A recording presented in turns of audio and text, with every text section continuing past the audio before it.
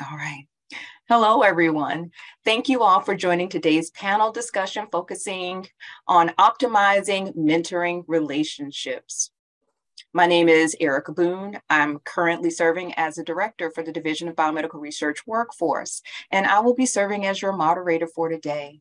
Thank you all for joining us for today's panel session. I'm super excited to host this powerhouse panel today. Not only are they highly knowledgeable about the topic, but as you will see, they're also very passionate about mentoring and assisting others in developing life-changing mentoring relationships. This was the logistics slide that I forgot to show you. Here we go with the title of the webinar. Here are our wonderful panelists. So I'd like to extend a hearty welcome to Ms. Rosalina Bray, who is the NIH Extramural Staff Training Officer within the Office of Extramural Research, Nicole Redmond, who is Branch Chief. Sorry, I can hear you for the tech people in the background. Thanks so much. Dr. Nicole Redmond, who's Branch Chief of the Clinical Applications and Prevention at the National Heart, Lung, and Blood Institute, or NHLBI. Sorry about that. Then there's also Dr. Melissa Green Parker, Scientific Advisor and Research Implementation Monitor with the Office of Disease Prevention.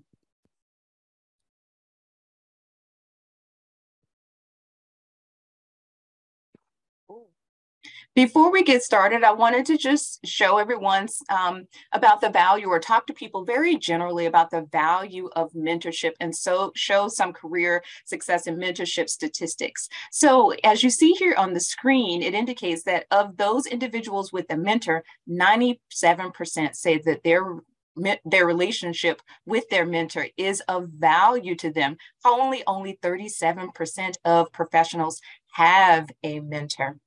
87% of mentors and mentees feel empowered by their mentoring relationships and have developed greater confidence.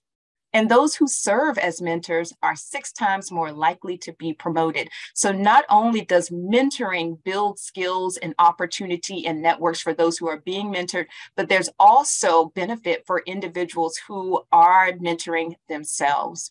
I'm sure that all of us can recall mentoring relationships that we are a part of, whether we have been the mentor or the mentee. And we can definitely attest to the value that it brought to our experience, to our opportunities, to our new jobs, and helping us to expand our networks. So we're going to talk a bit about that today. Here are our panel discussion topics. We're going to start off with the ABCs of mentoring. What's the difference between mentorship, sponsorship, and coaching? There's so many different words that are used to describe what mentoring is, but I think that having a discussion about the ABCs of it and the fundamentals will be very useful to our session today. Then next is, are you seeking mentorship? What are some of the things that you should be keeping in mind? Now for those mentors, before you say yes and you say I do, what should you as a mentor be keeping in mind? We'll also talk about structural barriers to positive mentoring relationships. And I'm not really sure that people really spend time thinking about how to overcome some of those. And finally, we will be wrapping up with resources. So we will start off with the ABCs of mentorship, and I'm going to turn this slide over to my colleague, Dr. Nicole Redmond. Thank you so much, Dr. Boone. So I am happy to be here. And, one of the things that I really wanted to emphasize is addressing the myth that you need a single mentor. A lot of people tend to think that that their career development hinges on a single all-encompassing person. I like to think of it as a Yoda. And in some cases, there are those rare instances where there is someone who can provide a diversity of advice and support, whether that's the subject matter expertise or methodologic experience, or even some of the emotional support. But for the most part, most of us need a developmental network. And a developmental network consists of multiple social relationships that foster career development and personal growth. And it's a subset of your overall social network. And so these people in your developmental network are specific to your career development.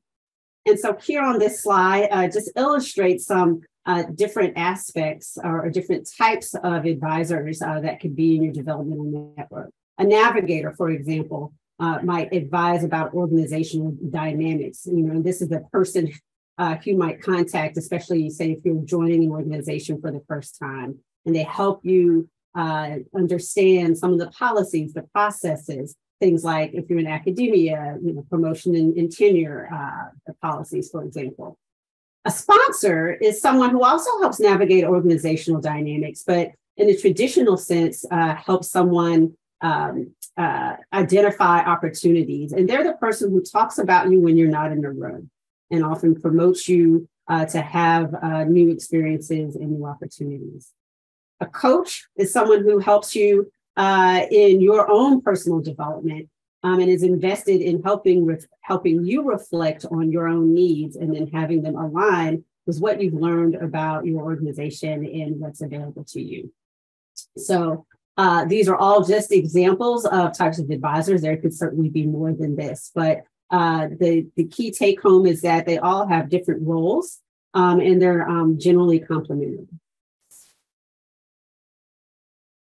So the other thing to think about is the needs of both the mentors and mentees. And so in this top graphic, you see that there's some shared needs of mentees and mentors. Most importantly, clear expectations and trust. And then later in the presentation, we'll talk a little more specifically about the specific needs and approaches that a mentee needs to have versus the needs of mentors, and then how those come together to optimize the relationship between mentees and mentors. So this is a resource that is available to you that discusses this model. And so again, some of these shared skills of building trust and identifying common goals and expectations. And then we'll get into some of the more mentee-specific skills in a bit. So for our mentees, when you're seeking mentorship, what are some things that you want to keep in mind? Frame setting, defining goals, boundaries, expectations. So one of the first things I advise mentees do is to learn to manage yourself. So one of the most important things you have to do is that this is your career. So you're navigating, and so you really need to take ownership of managing yourself as an important part of that mentor-mentee relationship. First, you need to identify what are your mentoring needs and acquire the mentors. In some other settings, I've talked specifically about skills in networking and how to find mentors, and we can talk more about that in the Q&A. And being sure that these mentors have the availability and resources that align with your needs. You need to know yourself. What are your goals and values? What are you looking to achieve? What's your current level of knowledge, skills, and abilities? And what are the gaps that you're looking to fill in areas that are for strength and development? You also need to be prepared. So whenever you're engaging with a mentor or colleague, you want to show that you've been mindful and reviewed any materials they provided you, and that you're ready to clearly articulate your goals and needs. We also appreciate quick learners. So observe, integrate all the information you get, and then apply the new knowledge to your current task, and also request feedback and receive it in a non-defensive manner. Show initiative, ask your questions to clarify and pursue additional resources. And then of course, follow through, keep your agreements, and then remember to persist through challenges and discouragement, and provide updates to your mentor as new issues arise. Then once you manage yourself, you also have to take an active part in managing the relationship with your mentor. Again, the key thing is really identifying your goals and desired outcomes. And I want to highlight also revisiting. Sometimes a relationship evolves. And so what you needed out of the relationship, say early on, is going to change as you progress. And so maybe initially you needed to meet weekly, but now, you've learned and you're getting more independent. So maybe now you only need to meet monthly, for example. That leads into negotiating the duration of the mentorship and meeting frequency. every person in your developmental network has a different role, and the time and investment that they have is going to align with that. Again, some people, you really just want information, and so it's a one time, whereas others, you really want them to be around for long term. So again, setting the agenda for when you meet, and then also sometimes it's helpful to also follow up with a summary of the discussion and review of your action items. You should also negotiate how you want to get your feedback, in what format, how formal or formal, and also know that there's different types of feedback. Some feedback you need is appreciation. Hey, that was a good job. I appreciate your consistency today. Sometimes you need coaching. Hey, I need help with how to do a task or learn a method. And so I need kind of more of the how-to. And then there's evaluation. How am I doing relative to others? Am I excellent? Do I need work? And so sometimes there's a misalignment in the types of feedback when you're looking for appreciation, but they're giving you an evaluation. So sometimes making that explicit is helpful. And then lastly, establishing the preferred mode of communication. And this might vary in terms of the context, who the person is, the urgency, written versus oral. All of these should be discussed in terms of your preferences and your mentor's preferences, and be explicit about what those expectations are. And I think the key take home around this is all of this needs to be reassessed and renegotiated. Once you make this agreement, you can always revisit and say, hey, maybe we have been communicating by email, but I really need to have, a phone call with you about this issue. Can we make time? And so being able to advocate for yourself and articulate those needs. And now I'll turn it back to Dr. Booth. Thank you so much. And I'll turn my camera back on before I forget. So thank you so much, Dr. Redmond, for that. I really appreciate that. There are so many individuals that were in agreement with almost everything that you were saying within the chat itself, because I asked folks about their own recommendations with regards to mentoring relationships, and what they said really did mirror a lot of what you said.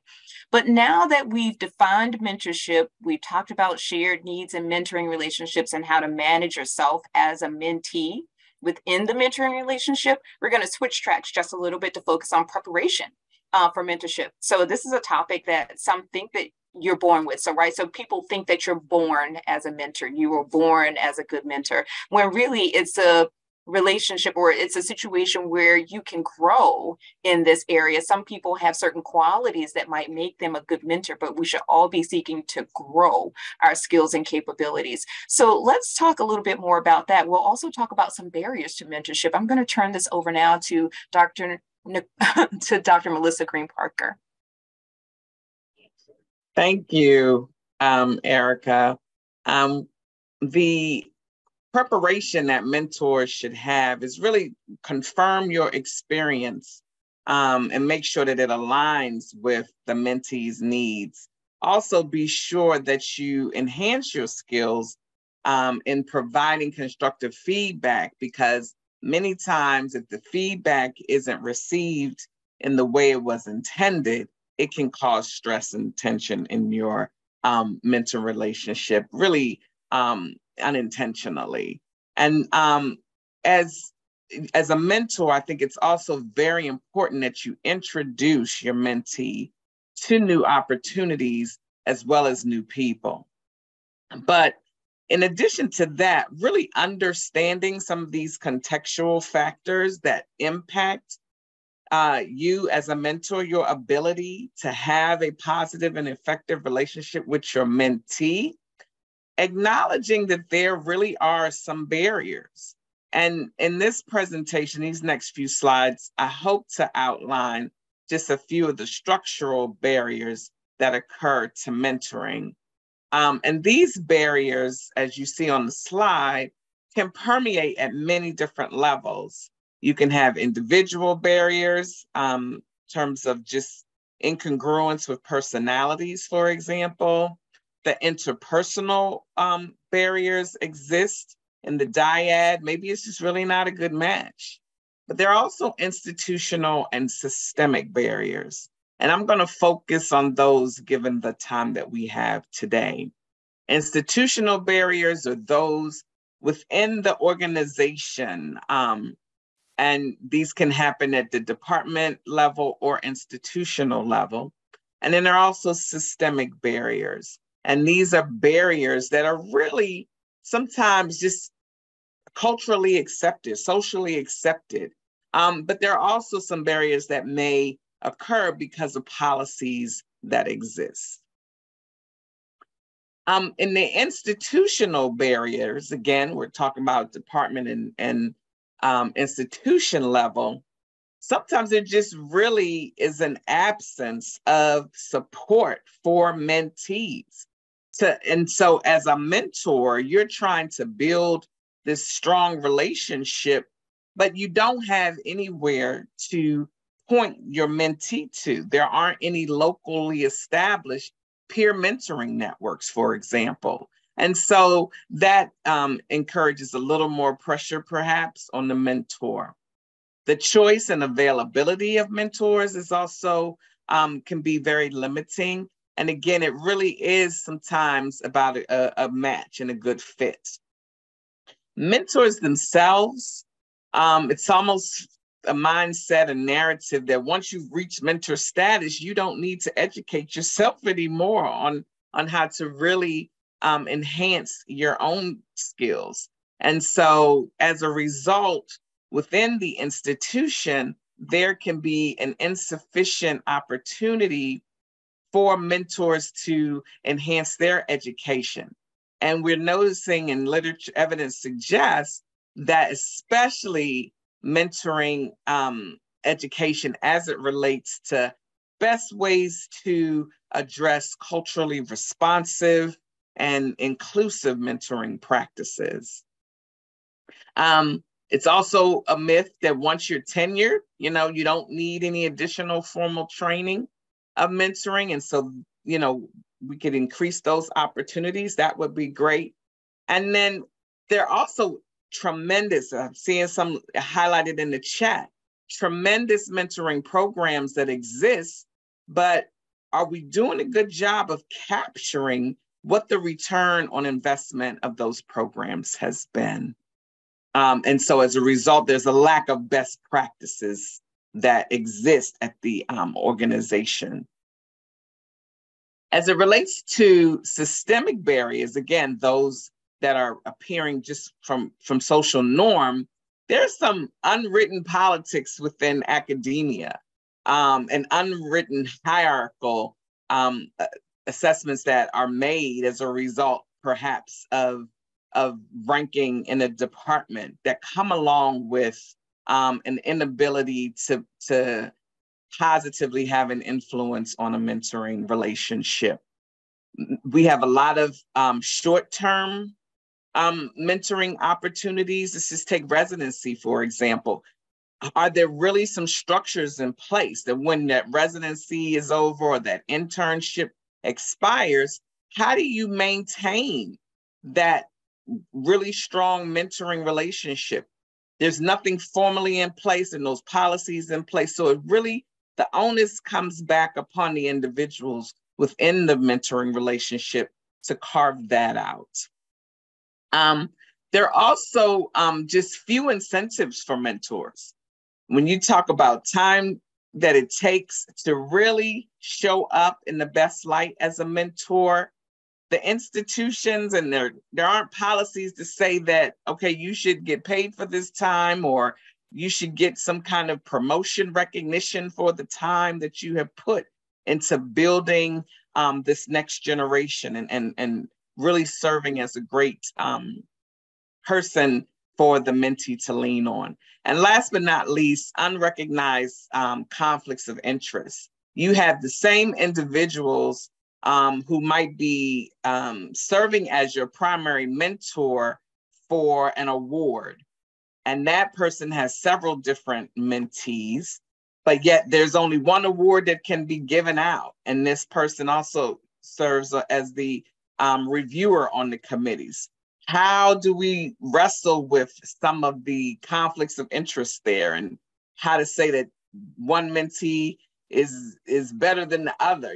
These relationships, they're not black and white, and there aren't really clear objectives to define mentoring success, but yet these are eligibility criteria for awards, so these are some things that we're used to doing and we've seen over the years, but often they can show up and provide barriers to the relationship.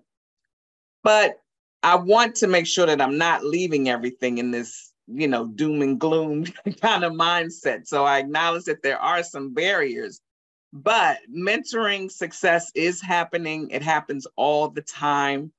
And again, it takes an individual commitment for that success to occur.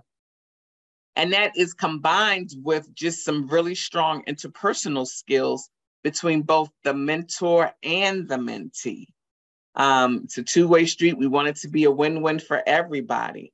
But last but not least, to have a successful mentoring relationship, the environment should support that.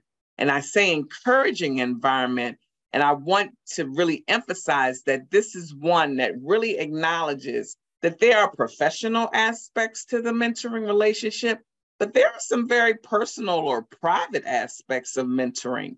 And organizations have to be able to recognize and honor both that professional and private space. So thank you, and I'll turn it back over to Dr. Boone.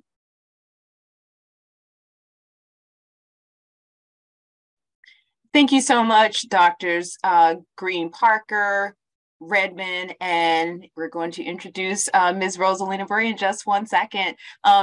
This was such an engaging conversation with regards to mentoring, whether it's from the perspective of the mentee or whether it's from the perspective of the mentor, which I think often doesn't get enough attention. I want to point the audience to a few resources that are available to seek mentoring information or resources. And this is one from teach.com, but also within the chat, our attendees have very graciously offered additional recommendations for resources on mentoring, one from the Validate Network, another from the American Academy of Science, which has a mentoring program. Also, I wanted to point to the fact that NINDS has a podcast called Building the Nerve. And this season is season 3, and it's focused on everything related to mentoring. I love this podcast. I loved it from the very first season. And now that they're focusing on mentoring, I love it even more. So I think it's beansprout.com, something like that. But if you look on the NINDS website, and you look up Building the Nerve, you're going to find that information. And before today's session ends, I'm actually going to put that into the chat for you so that you can take advantage of that tremendous resource. Actually, Dr. Nicole Redmond also has a video that is a part of the resources from the 2021 NIH Grants Conference that is focusing on optimizing and building mentoring relationships. And she has a lot of recommendation and advice with regarding to networking. So I'm also going to put that link in the chat as well. So here are some additional YouTube podcasts, ebooks, and toolkits that are available to help assist you with building your mentoring networks. Now, remember, you don't have to write this down. You don't have to screenshot. This is available as resources for this conference. So you can download this at any time and you can replay the session as well. I want to say thank you for everyone that is attending. This is not, while this is the last slide, we're also going to have a discussion. We have had a very active chat where our attendees have been inserting lots and lots of really great questions as well as great advice. And thank you to our tech staff for putting in the link for the NINDS Building Up the Nerve podcast link. So I want to start off with a few questions for our panel. Ms. Bray, I want to kind of put you on the hot seat real quick with regards to developing mentoring networks. So we talked a little about mentoring and from the establishing mentoring relationships from the side of the mentee and the side of the mentor. Can you tell us a little bit more about how to set boundaries or frameworks or expectations? How did you go about doing that from when you were a mentee, as well as how does that change from when you became a mentor? And also there was one question here in the chat that I want you to start with, and that was, when do you know within your career that you're ready to be a mentor? Thank you so much. I really enjoyed the presentation given by Drs. Melissa Green Parker and Dr. Redmond, because my thoughts were about this question were already confirmed through their presentations. The first I would like to say about expectations, you need to know what you're bringing to the table as a mentor. And as a mentee, what are your expectations of your mentor, and to be clear about those. To be a mentor, you can be a peer mentor at every level. Once you've gone through a stage in your career, then you can tell someone else about how you got there, what you would have done differently, and how they can move forward because you've navigated that lane. So your mentorship can happen after you conquered. And I would expect that everyone would be able to share their experience. To answer your question about what mentees should do in setting expectations is aligned with what Dr. Redmond stated about know your goals, know who you are, know thyself. Because when you start asking others to assist you, they really need to know where your headspace is. And if you haven't taken the time to determine where you want to go, it's going to be difficult for others to help you get there. And from the mentoring perspective, once you've mentored one or two people, you've gotten an idea of how well you communicate with others, and also how well certain personalities or certain individuals respond to your mentorship. This helps you to frame an idea of what your best self will be when you bring your support, when you allow others, when you're supporting others. So as a mentor, you have to also identify what works for you so that when you're discussing expectations, you can share those up front as well. We've heard a lot about, I am muted. We've heard this, you say, and Dr. Redmond say, know thyself, right? Can you guys hear me? Okay, great. How do you know yourself? How do you get to know yourself? How do you get to know what your strengths are, what you bring to the table? And this is for any of my panelists. Because the first time someone asked me to be a mentor, I was like, girl, why? I am still trying to figure out where the bathroom and the light switches are. So why would this person want for me to serve as their mentor? And my best friend always says that people don't live their best life because they don't know what their true gifts and talents are. So how do you figure out who you are? And where do you start? I can take that one, but since I just spoke, I'm going to allow someone else on the panel. Yeah, that's a really interesting question. And I think, to dovetail off is of your comment, Erica, is then I would ask that best friend, well, what do you see in me? What is it that you're seeing and that you're expecting? And sometimes that's a good resource of getting that outside perspective, and then sort of owning that. So I think that's a start. But yeah, I'm interested to hear what Ms. Bray has to say as well. Yeah, I was going to say, when you're in pursuit of anything, there are some commonalities in why you do things. Why are you doing this? You're pursuing it, but why? And that gives you some clues to who you are and where you want to go. There's also the Strength Finders tool that I think might be of interest, but I'm so sorry, Dr. Green Parker. Can you please go ahead?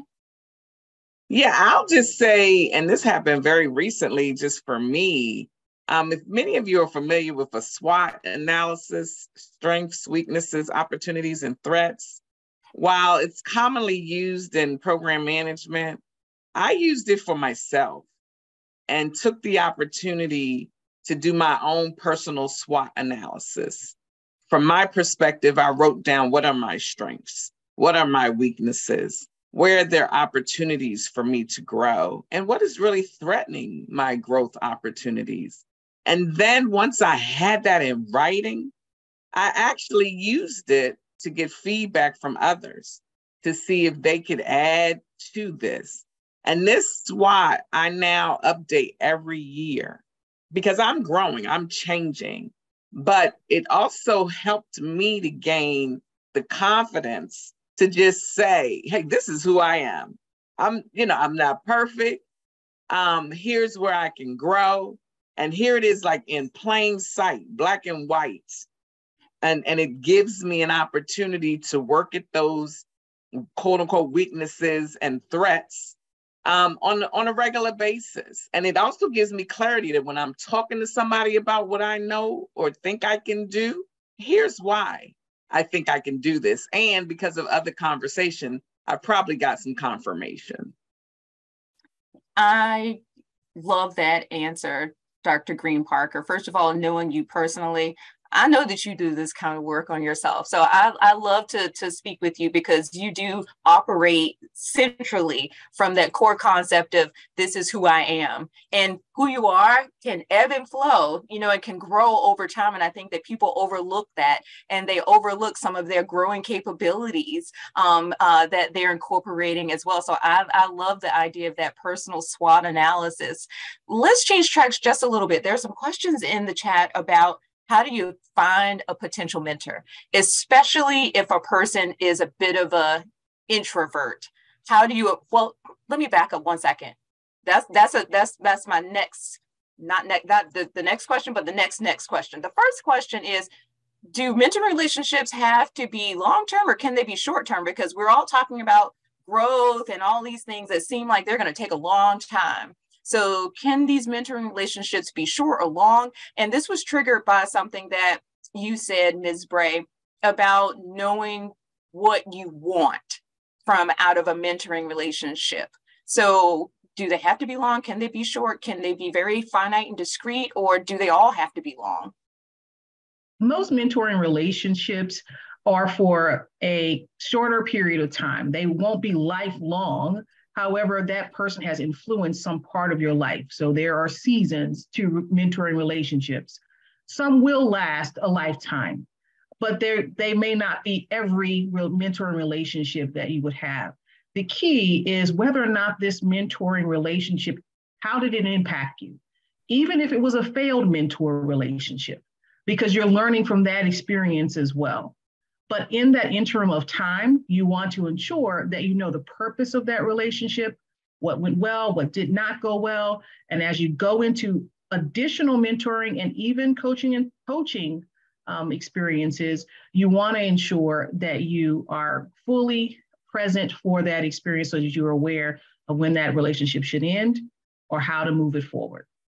Thank you so much for that. Now I want to go into this other question that I had about finding and approaching a mentor. How do you go about doing that? I think I'll take that one. And so I think in the chat they dropped it was mentioned that I done this workshop in the past and focused a bit on those actual networking skills. So I invite you to check out that YouTube and which goes into more detail, but briefly, I think part of it does start with knowing yourself. And then I talk about kind of creating that elevator pitch, who you are, what your goals are, and then what you envision to get out of that mentor relationship. So are you asking for information? Are you asking for advice? Are you asking for, a resource? And so I think thinking up front about what your intention is.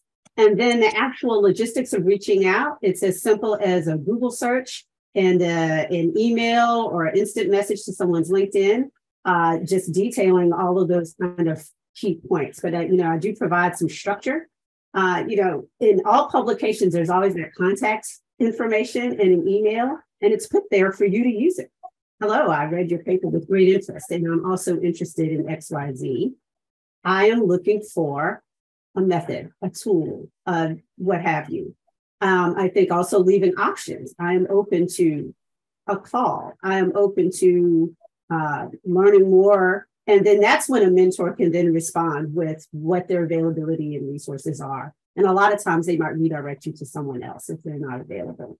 But that's the basics. I appreciate that. Dr. Green Parker, there's a question in the chat that says, how do you go about connecting with mentors? So we'll start with Dr. Green Parker, and then we'll open it up to the other panelists. How do you go about connecting with mentors with similar identities and backgrounds? So as a BIPOC early career investigator, most of my mentors in my topical area of expertise, autism, are white. There aren't many faculty of color at my institution. Ideally, I'd have a BIPOC mentor who helps me with specific support related to surviving and thriving in academia. That sounds like a podcast, Surviving and Thriving in Academia. It does. Awesome question.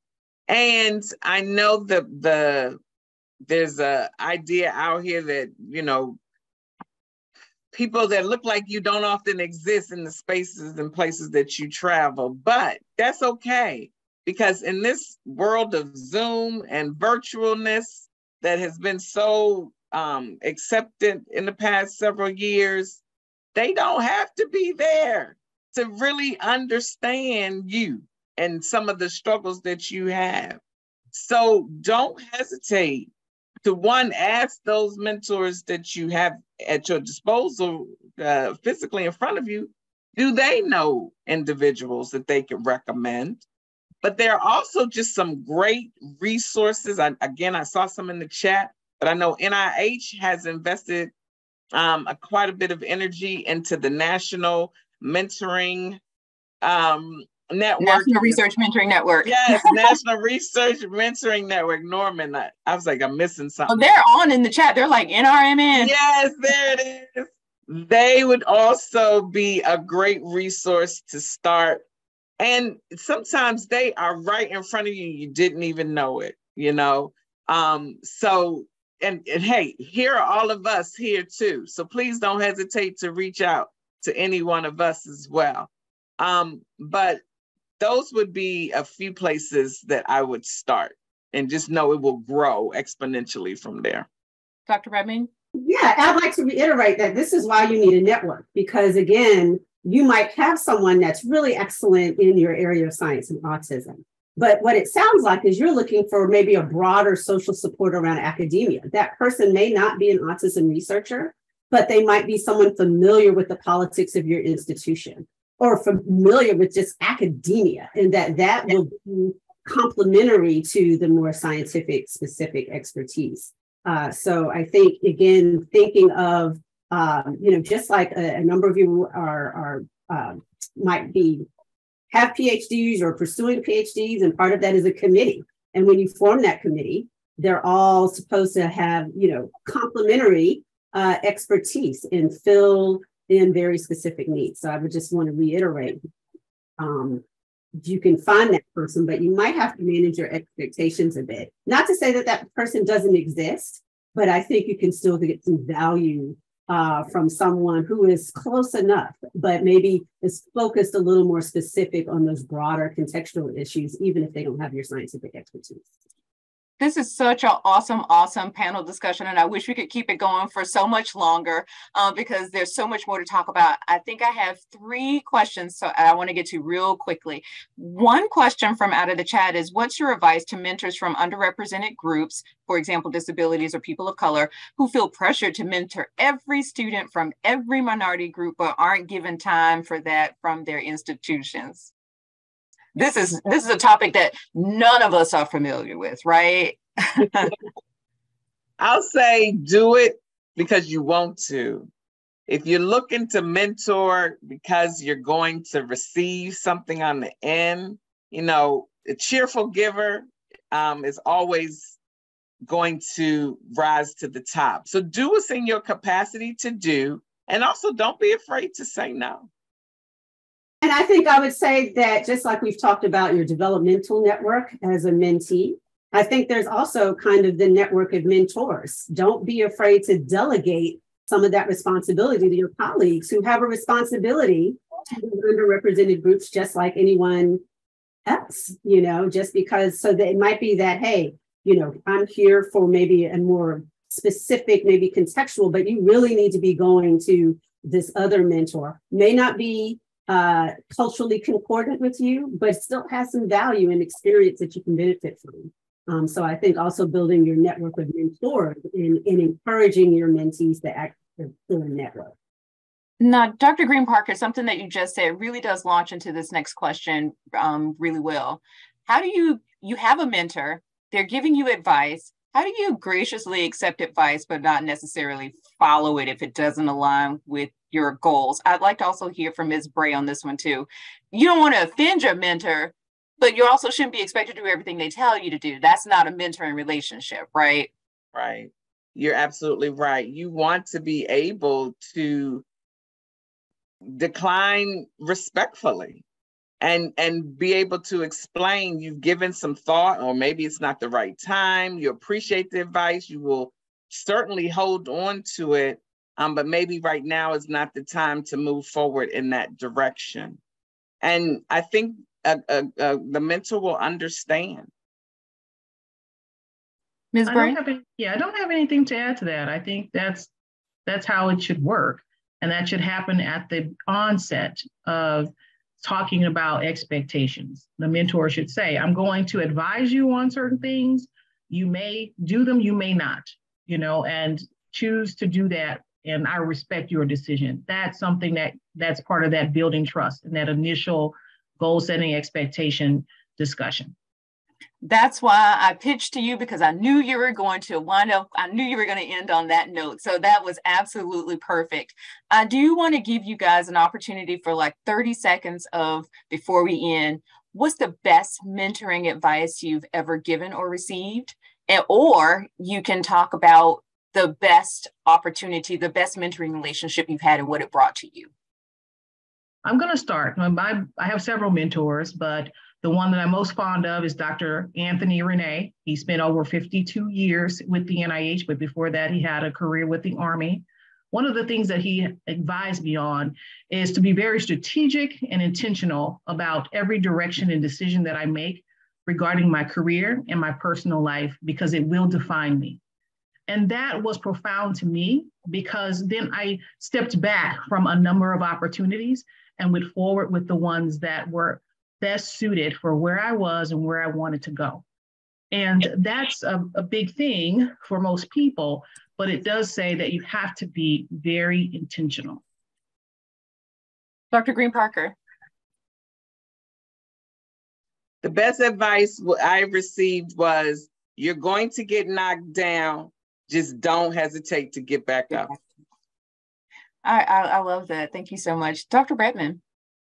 I'm looking at the time, so I know we're near the end, but I would just concur. Know yourself, know your limits. And I think learning how to say no, but sometimes it's not just no, it's a defer, it's a delay, it's a delegate.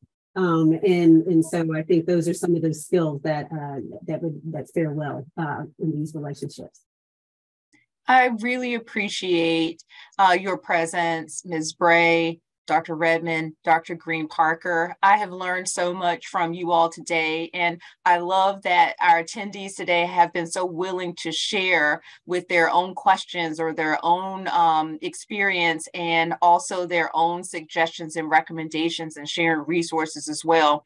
I just want to end by saying thank you all so very much. I also do want to say that I think that the best way to enhance mentoring relationships, whether it's being a mentee or mentor, is something that each one of our panelists said, and that is to know yourself.